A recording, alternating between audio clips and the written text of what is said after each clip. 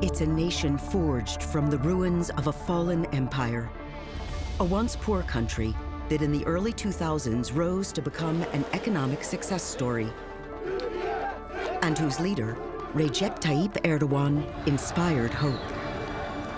He came to power saying he respected democracy. Yet during his nearly two-decade rule, Erdoğan has repeatedly attacked one of democracy's bedrock principles, freedom of the press. So we started to see a crackdown on media. It's resulted in fines, arrests, trials, and imprisonment for journalists who question the government. There's no space for freedom of expression and free media in Turkey. Many of Turkey's citizens have seen their lives changed during Erdoğan's years in power. Their views reveal a highly polarized nation, divided by belief, by politics, and ethnicity. A nation where the mainstream media is controlled by the government, where dissent is suppressed, and democracy is under siege.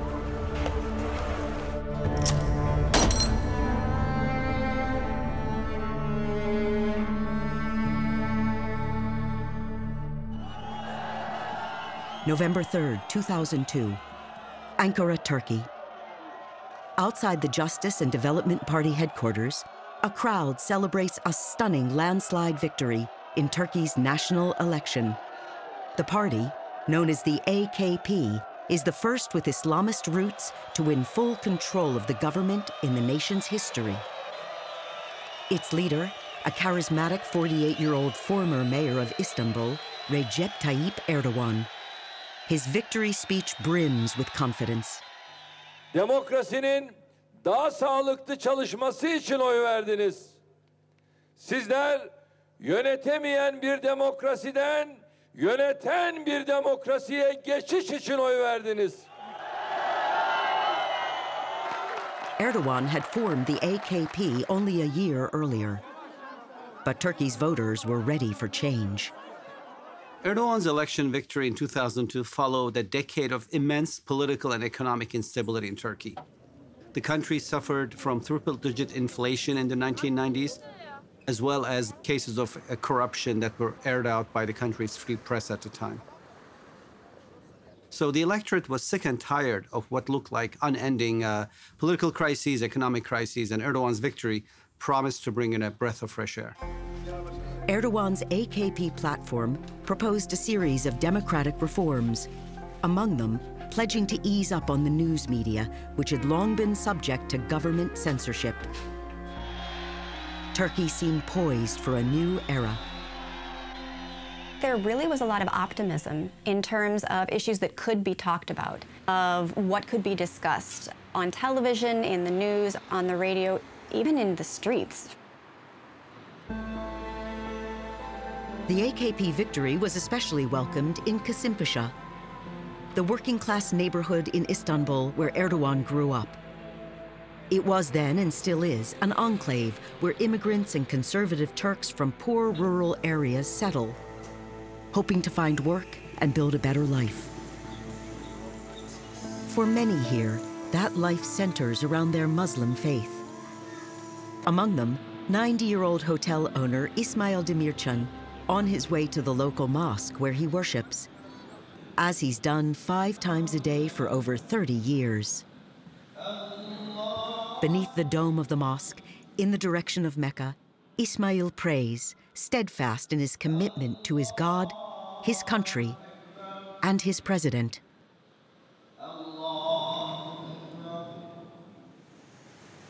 Kasımpaşa is also home to Ismail's daughter, Mehtap, who's 50 years old, married, with 3 grown daughters of her own. She handles the daily management of her father's hotel. Nearly 2 decades later, she remembers what election night 2002 meant for pious Muslims. Bu bizim için Tayyip Erdoğan'ın zaferi oldu, bizim zaferimiz oldu. Çok şükür. Gerçekten hakiki demokrasi şimdi bugünümüz şartlarıyla demokrasi gerçekten var şimdi. Ama daha evvelden yoktu. The Turkish Republic was born in 1923, following the collapse of the Ottoman Empire. Its founder, Mustafa Kemal Atatürk, created a European-style state that excluded Islam and all religion from government. Secularism became Turkey's modern faith. Devout Muslims felt left behind. For decades, they lived as second-class citizens, often viewed as backward or even fanatical by their secularist countrymen.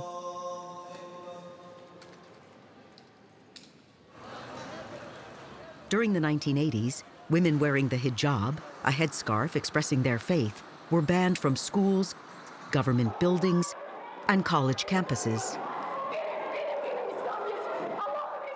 18-year-old Mehtap was one of them. Ben gençliğimde okuyamadım. Adam mini etekli girerken ben başörtüyle zararsız bir şekilde giremiyordum. Yo, böyle olmaz.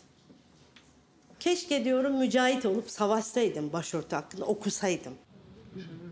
Without a college degree, Mehtap had few career options. She went to work at her father's hotel. Mütasip mesela bir aileyiz. Çok güzel, alkolsüz, insanlara hizmet veren, dini yapıdan mütasip bir otel olarak gayet güzel, şimdiye kadar hiçbir sorun olmadı. Kararlılıkla hayata geçireceğiz. To Mehtap and her father, Erdoğan is more than a boy from Kasimpasa who made good. He's an old family friend. Tayyip abi babam küçüklüğünden beri tanır. O zaman da bir farklılık vardı diyor. Babamın işte sürekli Tayyip Bey'in gerçek bir lider. Adam dediğin duruşuyla, konuşmasıyla, hareketiyle belli olur. Adam dünyaya res çekti diyor. Mesela çok hoşuna gidiyor. Onunla gurur duyuyor. Babam yani diyor ki Atatürk'ten sonra gelmiş geçmiş en büyük lider diyor. In rising to the country's highest office, the unapologetically religious Erdoğan placed Islam at the heart of public life, solidifying his stature among the faithful.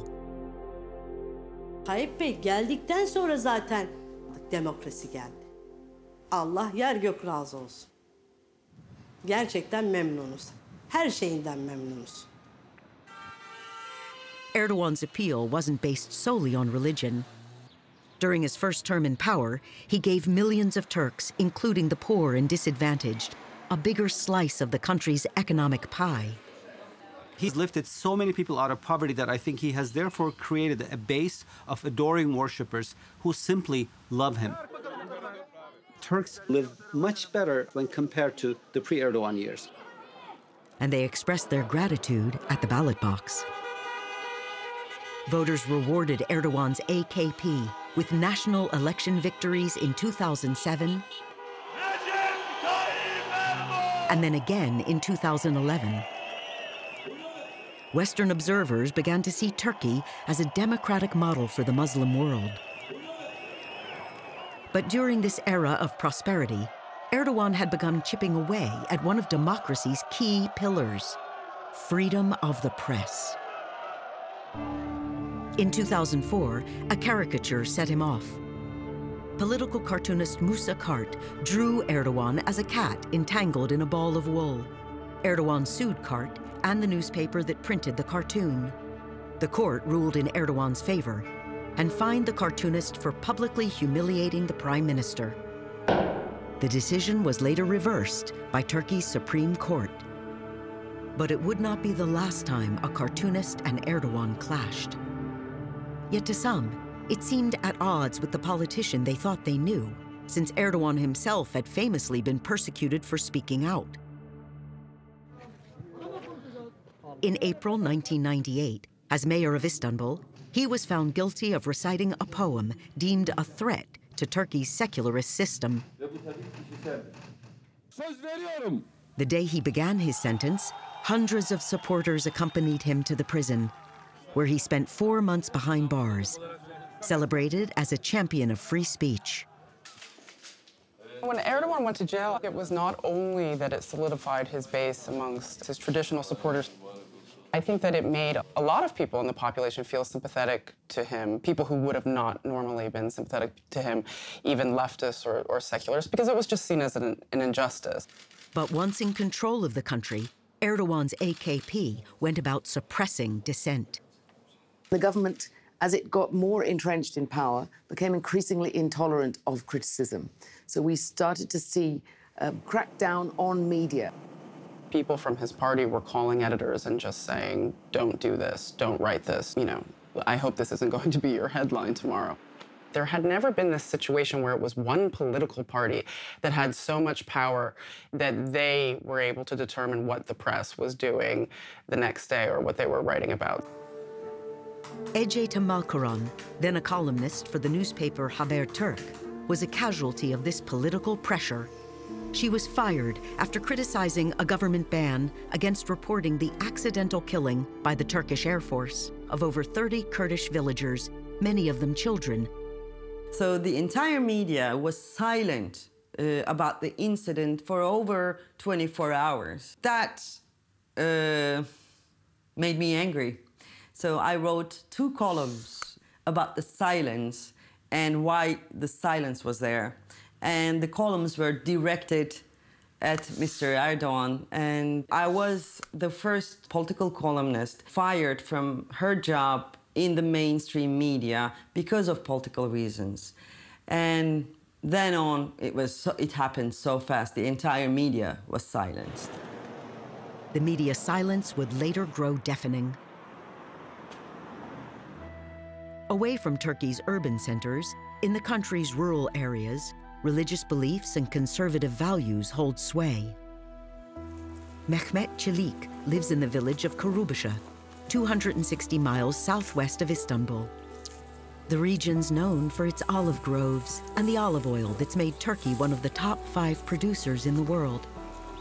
Mehmet sees farming as his life's work. Ben çiftçi olmak için doğmuşum diyebilirim. Zor bir mücadele. Tecrübeyle öğrenilen bir mücadele. Bunun herhangi bir okulu veya kısa yolu yok. For many in the region, farming is a family affair. Mehmet's father, Mustafa, is in his late 50s and often helps his son in the fields. Mehmet is 34, married with a 2-year-old daughter. He's been an AKP supporter since his teens. The party's agricultural policies provide loans and subsidies to help farmers like him boost production and increase their income. Çiftçi tarımda desteklenmeli. Bu açıdan bizim için önemli. Tarlaların, zeytinliklerin sürüm sırasında bize mazot desteği veriliyor. Tarlaların ekim sırasında gübre desteği veriliyor. According to Mehmet, government programs during the 1990s, prior to the AKP taking power, were not much help to farmers. 90'lı yılları çok iyi biliriz. Lakin yüzü astarını geçiyordu. Verilen paraya dosya yaptırması bir dert. Onun prosedürünü yerine getirmesi çok zordu. Çok fazla yerden onayla alman gerekiyordu. Ve verilen para bu uğraşmaya değer miydi?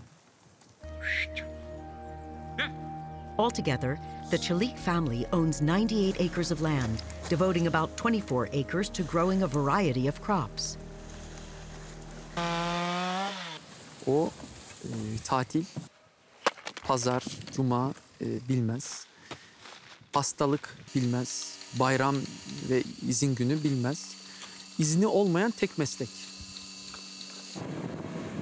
In late summer, Mehmet works with his father harvesting corn to produce silage or feed for his dairy cows.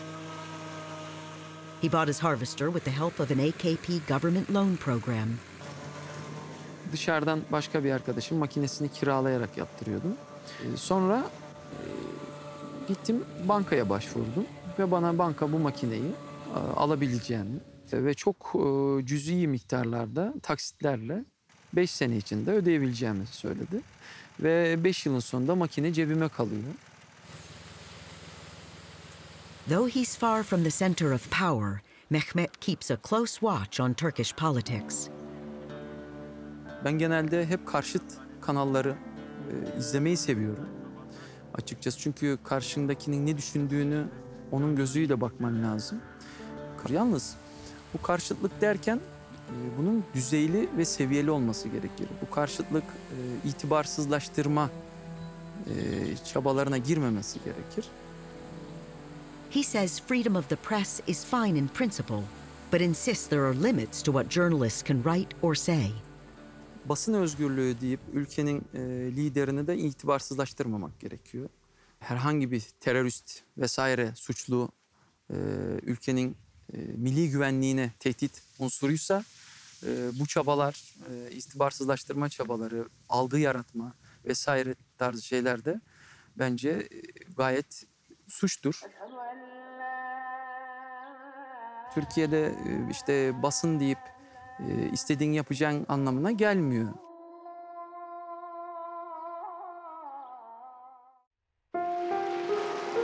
Since its first term in power, the AKP government has aimed to stifle reporting it sees as negative or critical. But it doesn't just target individual journalists. When the opposition newspaper, Hürriyet, reported on an AKP corruption scandal, the government retaliated, fining the paper's owners, Doğan Media, $2.5 billion for supposed tax evasion. Nearly bankrupted, the company had to sell 2 papers to an Erdoğan ally. So the tax investigations against Doğan Group really sent a signal that you shouldn't cross us, really, and that there would be new red lines that they would enforce.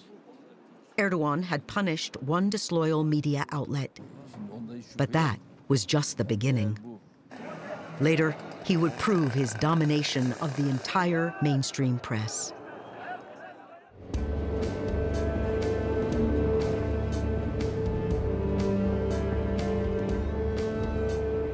Şevket Şahintaş has been driving a cab in the streets of Istanbul for more than 30 years, often working the night shift. But no matter the hour, he finds his passengers are eager to talk politics. Genelde hangi partili ve ekonominin durumunu nasıl buluyorsun? Eğer AK Parti seçmeni ise ülkenin iyi olduğunu anlatmaya çalışıyor bana. CHP seçmeni ise aslında eskiden her şeyin daha iyi olduğunu, işte ülkenin iyiye gitmediğini anlatmaya çalışır. Şevket has long had doubts about Erdoğan and the AKP. Erdoğan'ı hiçbir zaman desteklemedim. 2002'de geldiklerinde gerçekten üzülmüştüm. Çünkü din söylemiyle gelen bir partinin bir ülkeyi daha iyi hale getirebileceğine asla inanmadım. Hala da inanmıyorum. His skepticism peaked in May 2013. That's when a government plan to build a shopping mall in Istanbul's popular Gezi Park drew a small group of protesters that grew and grew. They were, people from opposite factions of politics.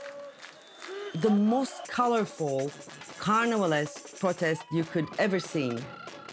And they wanted to tell the political power that they are not going to be enemies to each other, saying that we want to keep our solidarity. We don't want to give in to the polarization that is forced upon us by this political power.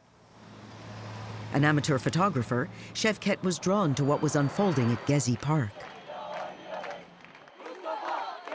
He took a week off work to document it.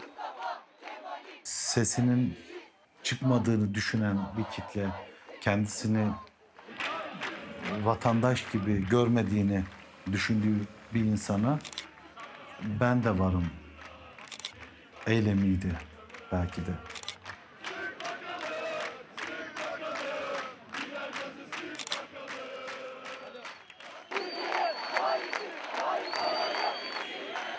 A tense calm prevailed for 2 days at the park. And then came the government's response. The police cracked down viciously on the peaceful protesters. So they torched their tents, they beat them Images are taken on camera phones, they're spread through the internet very quickly, and within a few days, you have uprisings in 80 out of 81 provinces in Turkey. What Erdoğan sees this as, rightly so, is the first real challenge against his power. Fearing government reprisals, many television news outlets continued with their regular daily programming instead of covering the protests live. It was a striking experience. In some cases, be able to look out your window and see people protesting, maybe in some cases to see police firing tear gas canisters down the street, and your biggest news channel was showing a nature documentary. Gezi olayları gösterilmemesini isteyen haliyle hükümetti ve göstermeyen basında onların her dediğini yaptığını böyle ispat etmiş oldu bence. Biz de galiba o olaylardan sonra o ana akım medyayı görmemeye başladık. During the unrest, protesters turned to social media to share news. Şevket kept his camera focused on the turmoil. Gezi eylemleri ilk başladığında o kadar ciddi, büyüyecek bir eylem olduğunu ben düşünmemiştim.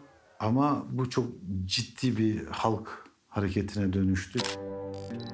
The Gezi Park protests marked the birth of a grassroots anti-AKP movement defending the right to free expression.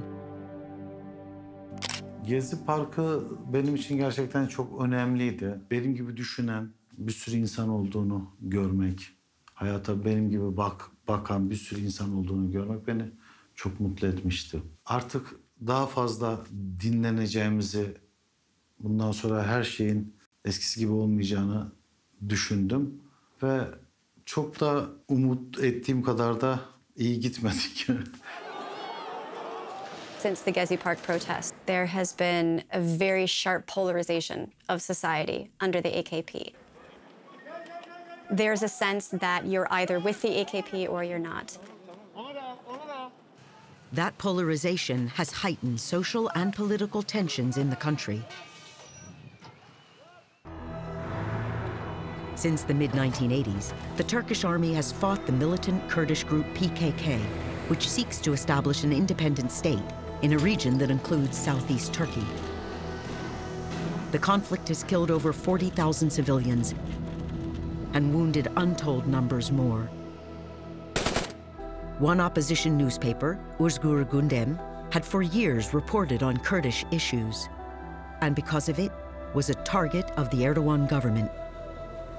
Terör propagandası, işte örgüt gazetesi, işte bölücü gazete, hain gazete, bu tarz argümanlarla çok taşlandı bu gazete.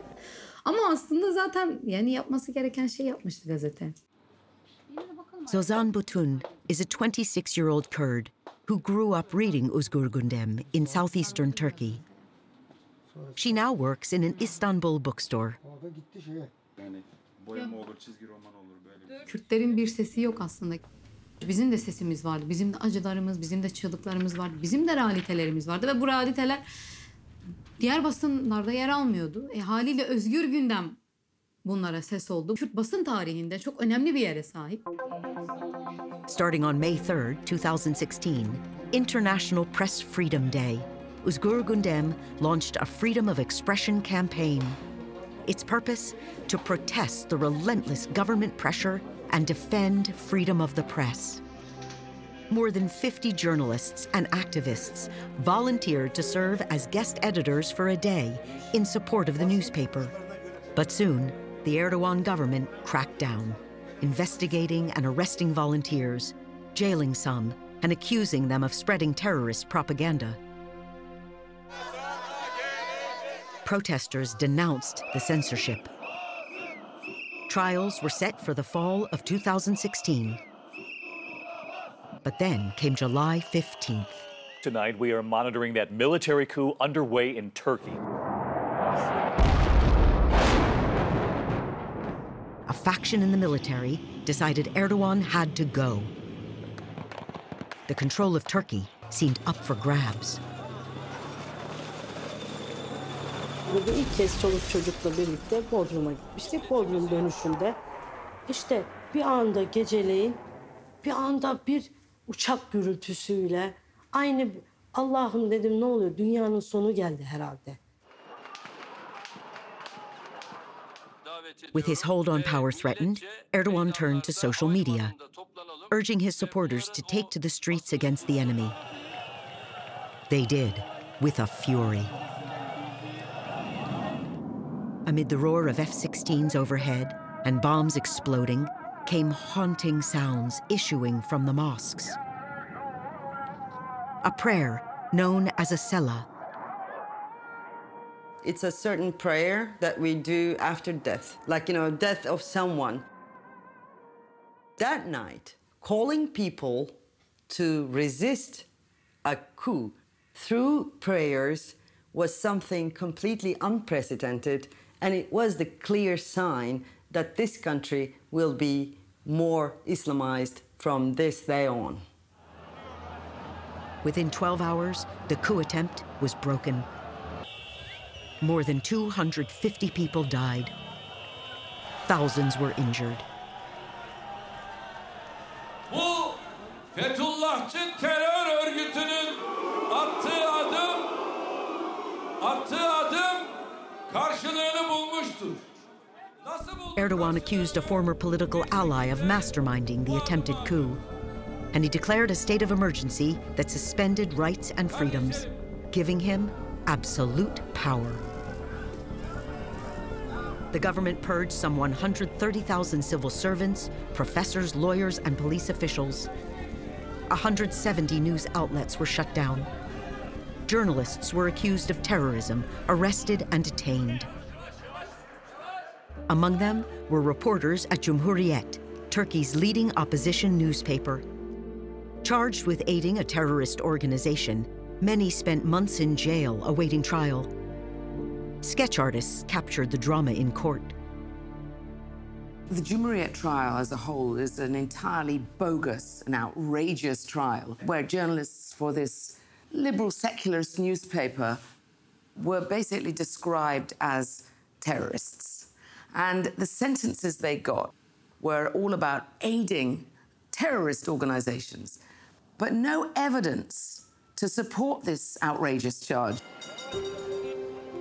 4 years later, the failed coup is history.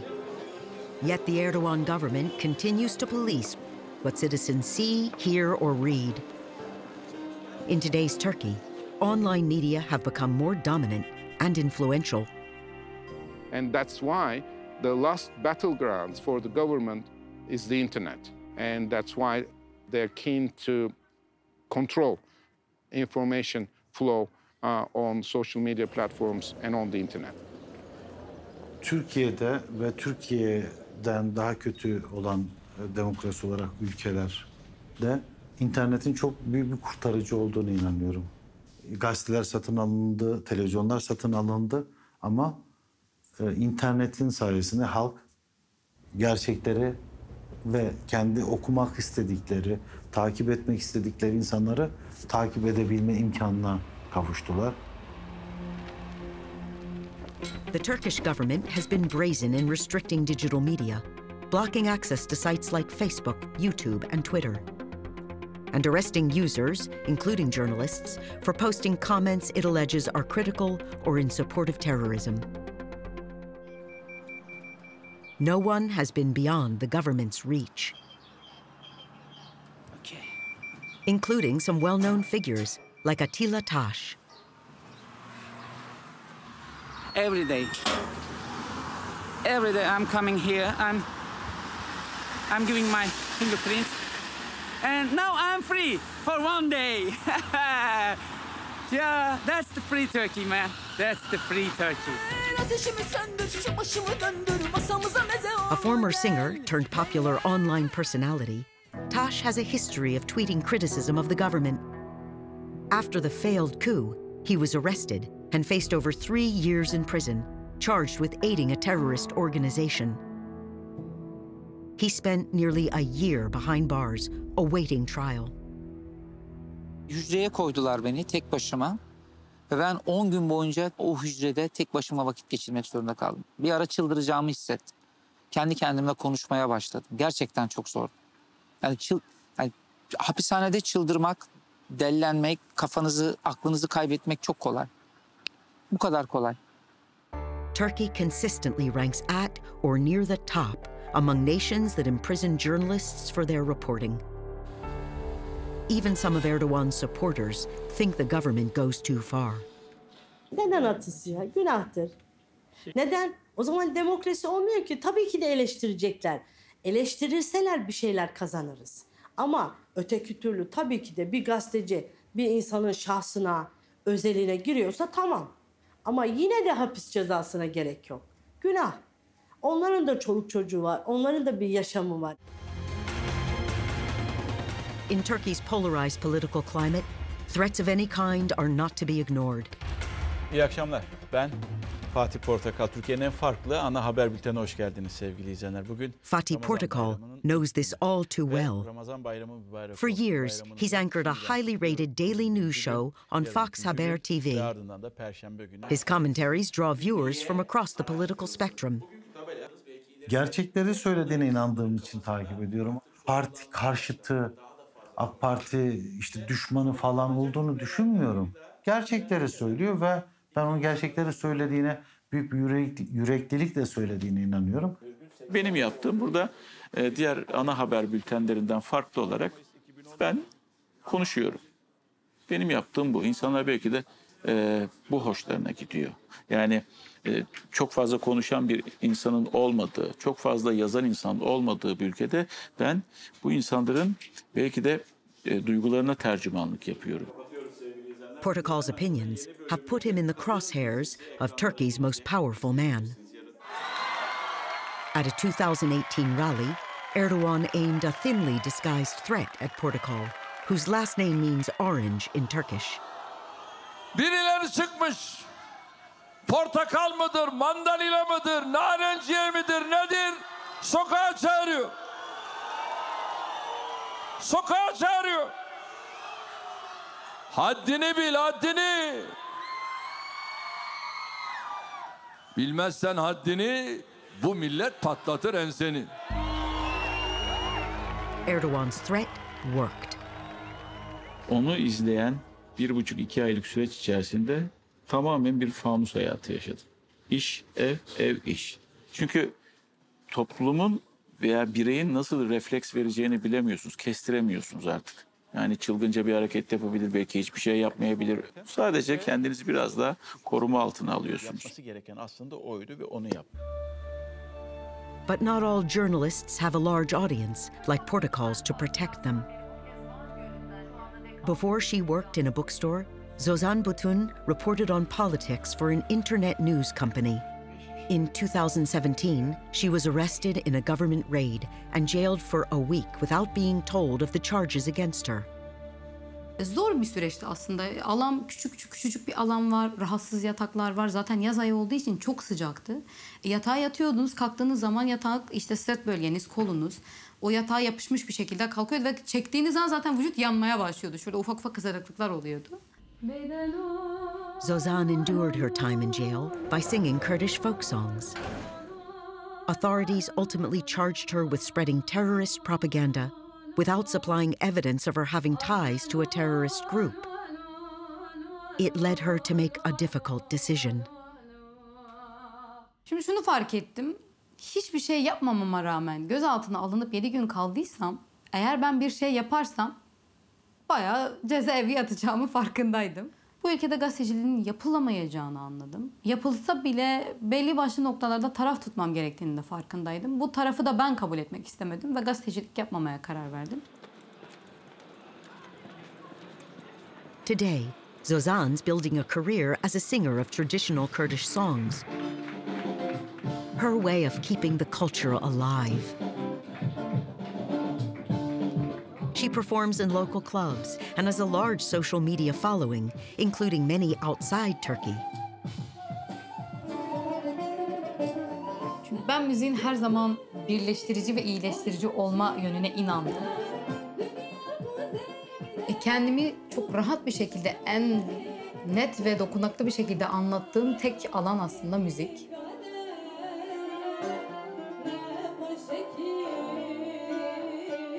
Yet while Zozan's free to sing, she's still confined.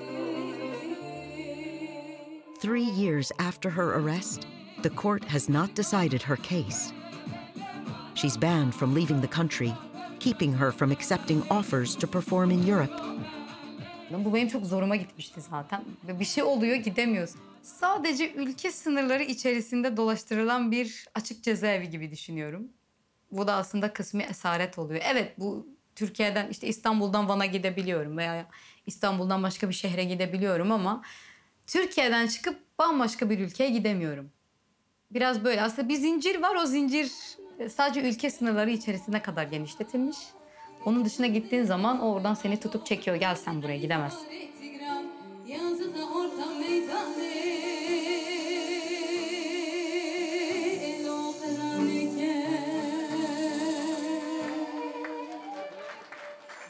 Zozan's future is in limbo, just like Ece Temelkoran's. After being fired from her job at Haberturk for criticizing Erdoğan, Ece remained in Turkey.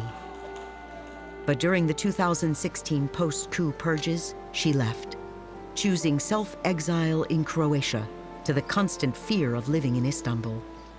When I came to Zagreb, I made a decision to freeze my emotions because losing a home is like nothing else. It disorients you in a way. Away from family and friends, locked outside of Turkey, Ece's life is a mirror image of Zozan's. Oppressive regimes imprison you in several ways. They imprison some people and they cannot, go out of the actual prison. But then they create another bigger prison in the country that you cannot leave the country. And I am kind of imprisoned outside Turkey and I cannot go back to my home country. Turkey's media landscape grows increasingly dark. Some journalists have fled to the internet and social media, the last open spaces for public debate and free speech. But the digital realm may not be a haven for long. The Erdoğan government has tightened internet censorship, passing a new law that controls social media with fines and the removal of content it considers offensive.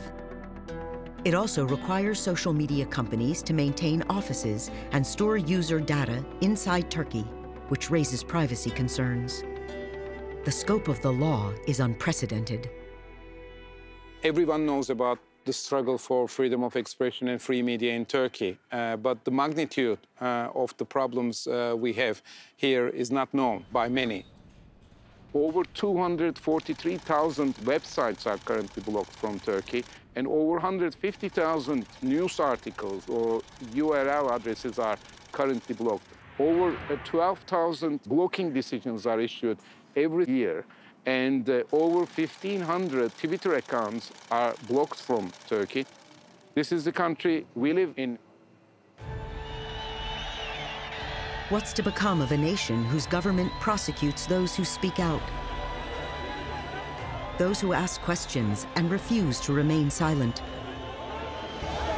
Press freedom is enshrined in Turkey's constitution, though there have always been limits. In the nation's history, civil and military leaders have exploited those limits, punishing journalists for allegedly endangering national security or for supporting terrorism.